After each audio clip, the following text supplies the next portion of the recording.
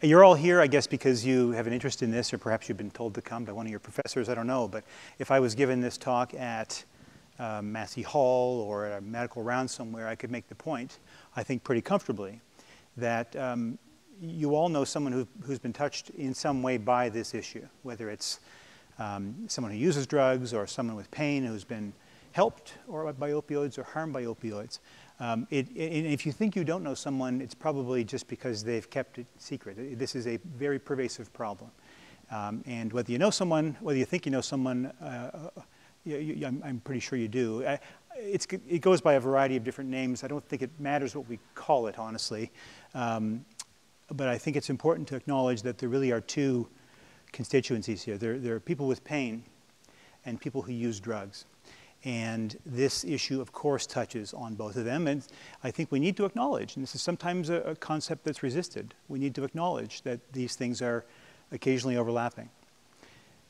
I want to talk about these two things separately. Now, I'm not a pain physician, and I'm not an addiction doc, but I look after patients with pain and with addiction all the time. And I've been doing this for now about 20 years. No one will debate the idea that pain is a problem, a huge problem at a societal level. I mean, it's probably the commonest complaint that doctors see. I was on this stage exactly 7 days ago, and I was sitting up here, sitting right about here, and it was for the graduation of the postgraduate meds trainees, the internists and the cardiologists and the nephrologists and whatnot, and they were all in the front rows and their families in the back. And it occurred to me that, that the way that they approach the treatment of pain, or the way they view opioids as a tool for pain, is very different than how I viewed it 20 years ago when I was exactly at their stage. I finished internal medicine in '98. And in fact, as I was a pharmacist, actually, from 1990 to 1995 in Nova Scotia.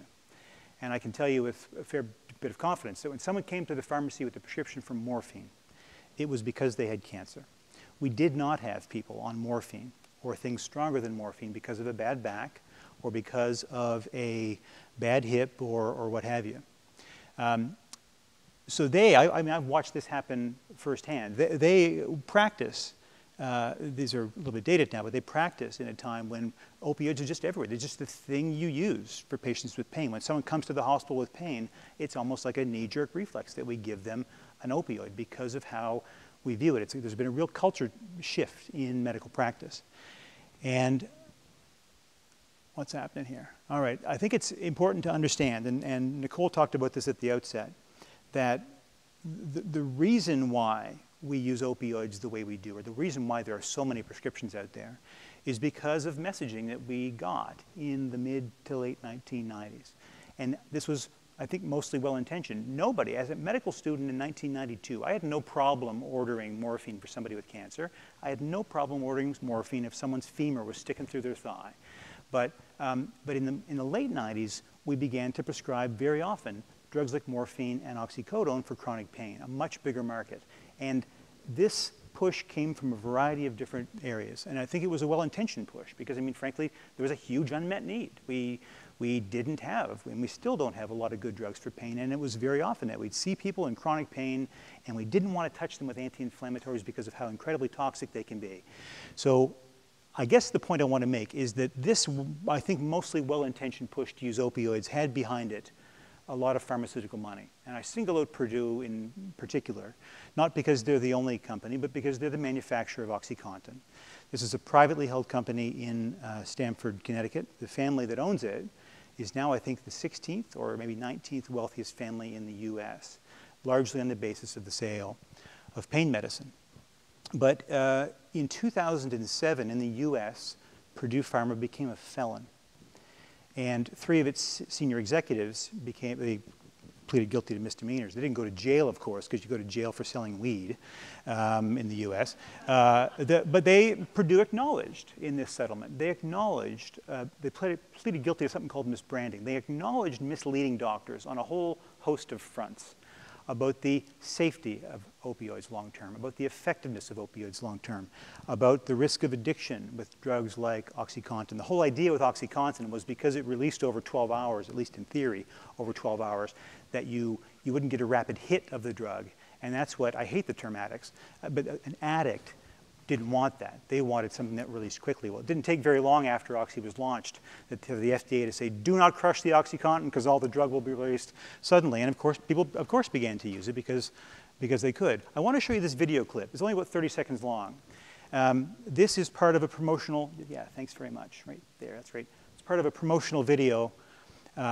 It's called I Got My Life Back, but this is a clip of a doctor, a pain specialist in the US. There's no question that our best, strongest pain medicines are the opioids, but these are the same drugs that have a reputation for causing addiction and other terrible things. Now, in fact, the rate of addiction amongst pain patients who are treated by doctors is much less than 1%. They don't wear out, they go on working, they do not have serious medical side effects. And so these drugs, which I repeat are our best, strongest pain medications, should be used much more than they are for patients in pain. So this is Dr. Alan Spanos. I don't know how many hundreds of thousands of dollars he took over the years from companies like Purdue to spread this message. I'm sure he believed what he said, but it's important that you understand that nothing he just told you is based on actual medical data. It was speculative, and as a freshly minted internist in 1998, I was happy to hear it. Because I went, like most doctors, I went to medical school. You know, you went back to my medical school interview in 1990, and you said, so why do you want to be a doctor? Everybody gives the same answer. I want to help people. And so we are conditioned by nature to want to relieve suffering. And because the most common form of suffering we see is pain, we often want to help people. We want to give not just them relief, but we want to give the impression of having taken some action. David Sackett is the father of evidence-based medicine. He died in 2015. I had the good fortune to meet him a couple of times. This is a quote of his. But I think it's important to know that the students who graduated a week ago tonight believe what they believe because the medical community, and I'll just be blunt about this, we have been brainwashed into thinking that opioids are a good therapy for chronic pain. I'm not going to say that they don't help some people, but the messaging we got over the last 20 years was simply not true. It was founded on anecdotes and wishful thinking. Now, there's not a lot of benefit in looking in the rearview mirror except to understand that the way we view opioids today isn't based on much. Let's talk about how we might address this going forward. And Hans probably does as good a job of this as anyone. I mean, there are many different things that one can use to treat pain depending on the patient and depending on the nature of pain, and drugs are just one thing. But to tell somebody that they need to exercise or lose weight, I mean, it's easy to say, but it's hard to do, and people want pain gone now, right? Who among us hasn't gone to the medicine cabinet for some acetaminophen or some ibuprofen? Because it's a very aversive thing. We want pain gone. But drug plans will pay for your pills. I mean, your insurance plan might not pay for a cognitive behavioral therapist. These are all things that we, I think, need to use more readily, and I think it's easy to say this, but it has to be said. We need a massive societal investment in pain care. And if we don't have that, we are going to continue to rely on opioids and other analgesic pills that help some people and don't help others. So if I was talking, and I've done this more than once, talk to doctors about how we should go about prescribing opioids. Reasonable people can disagree on this. I think Hans and I, for the most part, agree. I think it is fair to say and I still use opioids for acute pain and for end-of-life pain, and I use them for chronic pain too. But I do so a lot more thoughtfully than I did just 10 years ago, and certainly more than 15 years ago. I think we need to start them less readily than we did. We need to view the initiation of an opioid as a bit of a risky experiment, honestly. And I can defend that in the question period if you like. I think it is wrong to go for a dentist after sending a 17-year-old home after wisdom tooth extraction to give them 60 Percocet tablets. Unless the dentist took the mandible off, I mean, I don't think you need 60 tablets. And Hans commented upon pharmacies restricting prescriptions. I think it's totally fine to restrict the initial prescription, not the ongoing one. But you know, a lot of initial prescriptions don't get taken. They sit on a shelf. And so I think restricting the initial supply to 5 or 7 days is actually not that wrong. But I think the one thing, if I could pick one thing that we have historically done that we have to stop doing, it's this progressive escalation to high doses. And I'll talk about, I think, just in a moment why that is so dangerous. So there are some barriers, of course. When some pointy-headed academic like me comes up and says, well, we have to do this and that, there are all kinds of barriers to changing how we prescribe. One is the fact that it's an entrenched practice. The residents just did it. They do it because they saw people like me do it, and it's just something we do. There's the expectation. I mean, we work in a system that doesn't really optimize pain management, and we have these perverse incentives to use opioids for reasons of fee-for-service, and you've got 8 patients in the waiting room, and you got to get onto them. There are a whole host of reasons why this is going to be hard to change. One of them is opposition from special interests, and you might raise your hand if you think the NRA is a powerful organization in the U.S. It's okay, it's a rhetorical question. What if I told you that opioid manufacturers outspent the NRA 8-fold over the last decade to counter messages, counter maneuvers to try and curtail opioid prescribing? I mean, why do you think they did that? I'll just let that hang there. I wrote this piece, I guess a year or so ago, yeah, just almost a year ago, because I think, and this is probably the most contentious aspect for me of managing using opioids. It's the patient with chronic pain. And I'll just say again that I do prescribe opioids for chronic pain. I don't think they have no place. But it's the patient on opioids for chronic pain who sees themselves as what we'll call a legitimate pain patient. They don't display outward features of aberrant use. They just do what their doctor told them. They're taking their pills every 12 hours or applying their patch every 2 or 3 days, and they are functioning. They're doing things they couldn't do beforehand. And I grant you that there are people out there that opioids can help. But I think it is fair to make the point that the higher the dose goes, the less likely it is that we are doing what we actually want to do. So if I had this is a routine question on the wards with me. The medical student says, I got a patient with pain, I want to use opioids. And I say, what are you trying to do?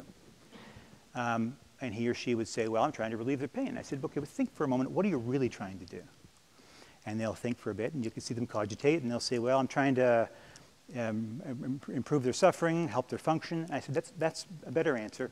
But if you accept the fact that all drugs we might use for pain have potential benefits, and all drugs we might use for pain have potential harms, answer the question now. And then they will say, well, I guess I'm trying to afford the patient more benefit than harm, right? If you knew that the ibuprofen you take on a Sunday morning for your hangover was going to cause you to have a perforated ulcer, you wouldn't take it, even if you knew it was going to take your headache away, right? So I believe that opiates can do exactly this. But as time goes on, you heard Hans talk about this a moment ago. As time goes on, what very often happens is they lose their effectiveness. There's a phenomenon called tolerance.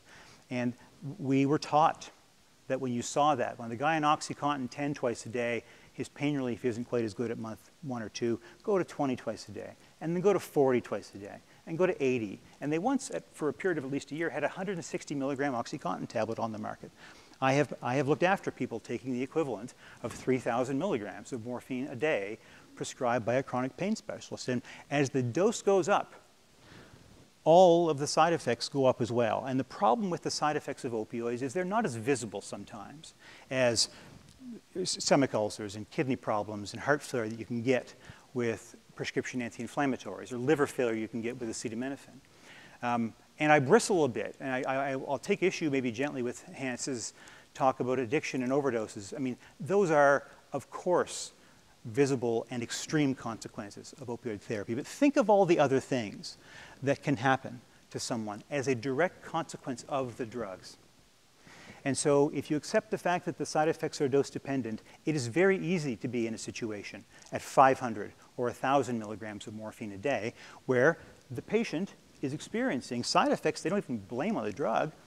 They blame the depression on the pain. They blame the sleep apnea on being overweight. They blame the infection on the fact that people get infections. They might not appreciate that the pain is partly from the medication in some people. So it's very easy to be in a situation like this, especially at high doses, where we have, with the best of intentions, upended the primary goal of therapeutics, which is to help the patient more than harming them with drugs. And this is something that does not sit very well with some physicians and some patients in the chronic pain community. I understand that.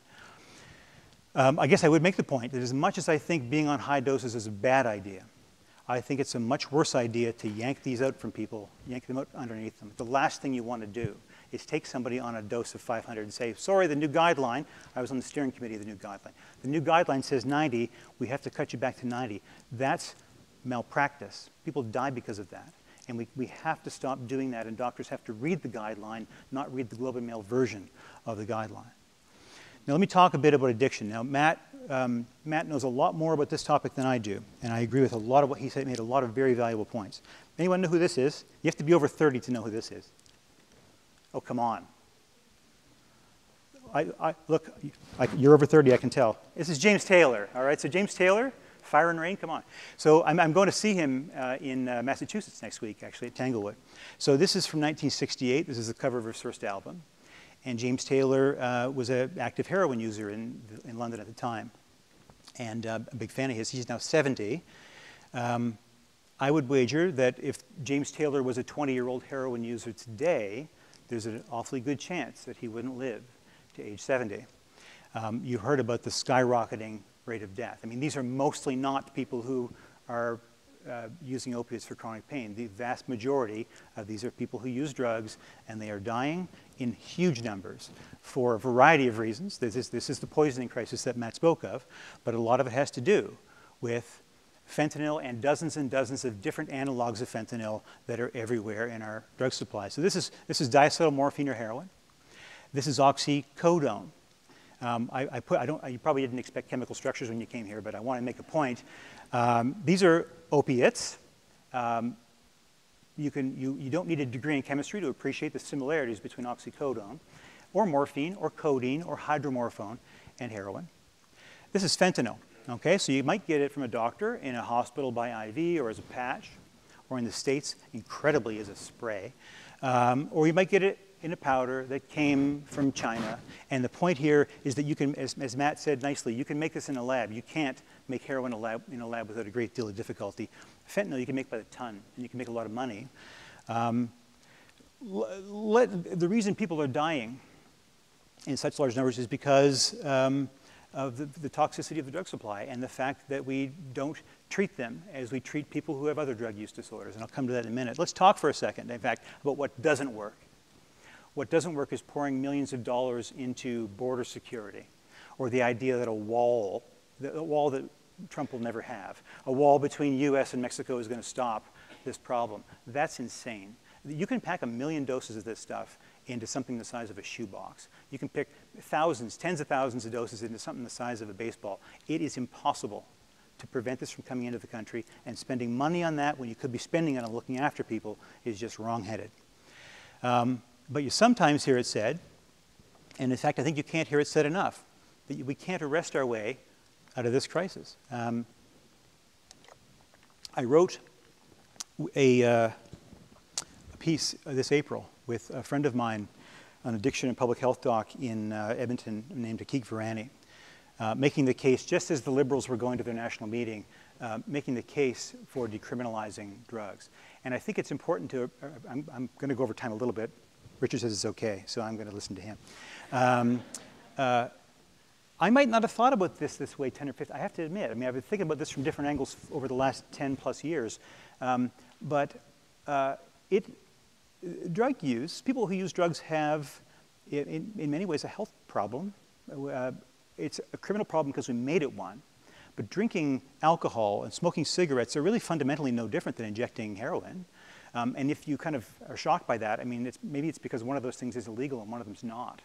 And so think of all the time and money and resources we invest as a society in arresting people and incarcerating them and putting them through the judicial system and yada, yada, yada. And all of that money could be spent helping them not die today from a drug supply that is just so incredibly toxic. Putting people in jail, making it criminal causes people to hide their drug use. And this is why people die in Tim Hortons bathrooms and parks and parking, in their basements and stuff like that. In contrast, Portugal in 2001 said, you know what, we've had enough of this. They changed their laws, and in Portugal, if you are caught with a small amount of drugs for personal use, you're given the offer of help. You're not put in jail, and you can tell people about your drug use without fear of a criminal record and all the negative things that go with a criminal record. And in Portugal, about 6 per million people die of overdoses, and in Canada, it's 110 per million. Wouldn't it be great if someone who had an opioid use disorder, or whatever you want to call it, addiction, opioid use disorder, a person who used drugs and said, you know what, I would like to not do this anymore, or I'd like some help. Wouldn't it be great if they had access to people who knew what they were doing and knew how to manage addiction. And wouldn't it be great if they had access to things, liberal access to things that weren't laced with fentanyl or carfentanil or any of the other fentanyl cousins that are out there, including, by the way, prescription heroin. I mean, there are multiple randomized trials showing us the utility of this. And I mean, I'm impressed that doctors will sometimes raise an eyebrow at the idea. I mean, you know what's not in prescription diamorphine? Fentanyl. And people don't die when they use this stuff under supervision. This is Insight in Vancouver, a place where people can go and use drugs. It's similar to the Moss Park site, but the whole idea is this is harm reduction 101. If you happen to overdose, you're cared for by somebody who knows what they're doing and can bring you back. And you know, maybe you have 20 overdoses before you decide that you want to make a change. This is not something I know a lot about. Matt can talk about more of it later. But I mean, this is just common sense. And it's not just a safe place to use. I mean, there's a sense of community. You heard about this. There are clean needles and swabs, so things like skin infections and endocarditis and the transmission of hepatitis C, and HIV. I mean, from a purely financial, societal sense, these things pay for themselves.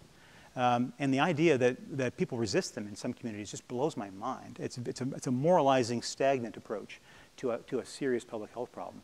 Naloxone is the antidote that Matt will have given plenty of times. The people don't feel very happy afterwards, but they're not dead.